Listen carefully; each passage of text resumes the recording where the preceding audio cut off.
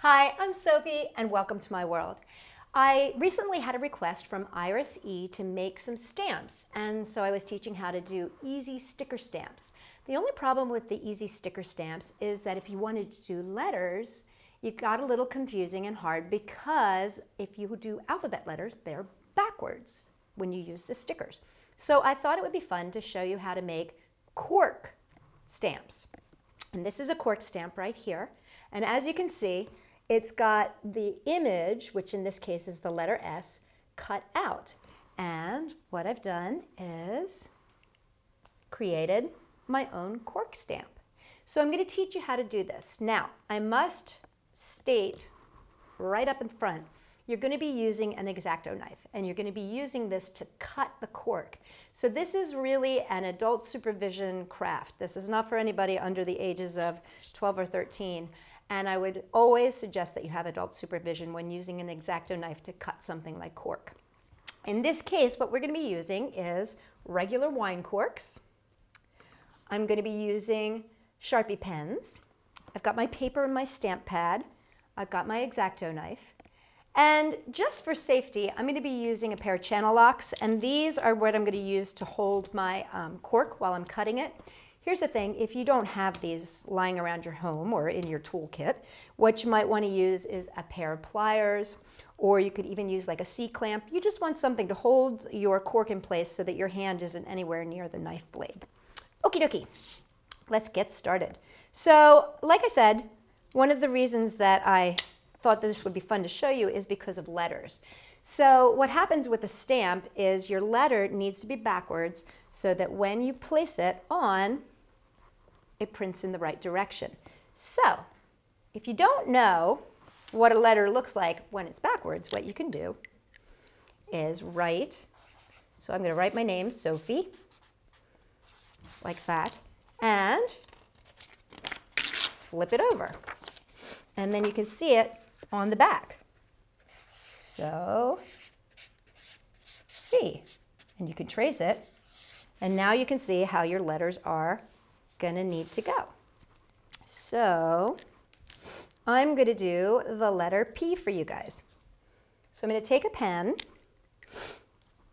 and I'm going to draw the letter P on the top. And I'm going to use this as my template to see how it goes. Okay. And there's my letter P. Now, what I'm basically going to do here is just cut away all the extra cork around my letter. So, again, you can see why I said you want to have something to hold that cork steady, so that otherwise my hand would be right up here, which is awful close to that blade.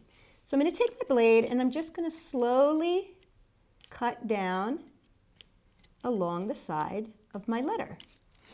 Now I'm just going to cut back across this way from the side.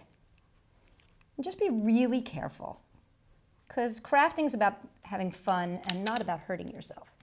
So pull away the cork so you can see how much is left here. And see, I haven't taken that much off. I've taken about 1/8 of an inch. You just need this to be raised up. That's how you get a good print. Okay, now I'm just going to come around this side here, and around this side here, around the outside of my P. Whoop.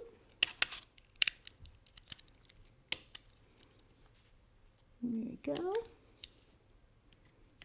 And go around to the top part. The nice thing is I really don't have to cut it off the top of there, because the roundness of the cork makes that P top.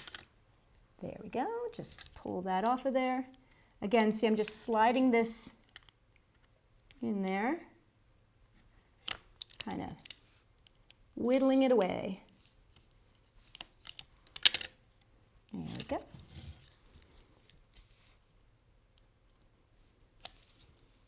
Cut it up a little bit there. Now, it is going to get a tiny itty bitty bit tricky to get that center bit out. Okay, pull that there. And I'm just going to take this like this, cut it down in, and I'm cutting, cutting, cutting. And then I should be able to just kind of flick that out of there because it's small. Be very careful. There you go. And now my pea is done. And let's test it out. So I'm just going to take my ink pad, get my cork really, really good there, and then, boop, there it is, my pea. And there you see, you can safely make yourself your very own letter stamps out of a cork.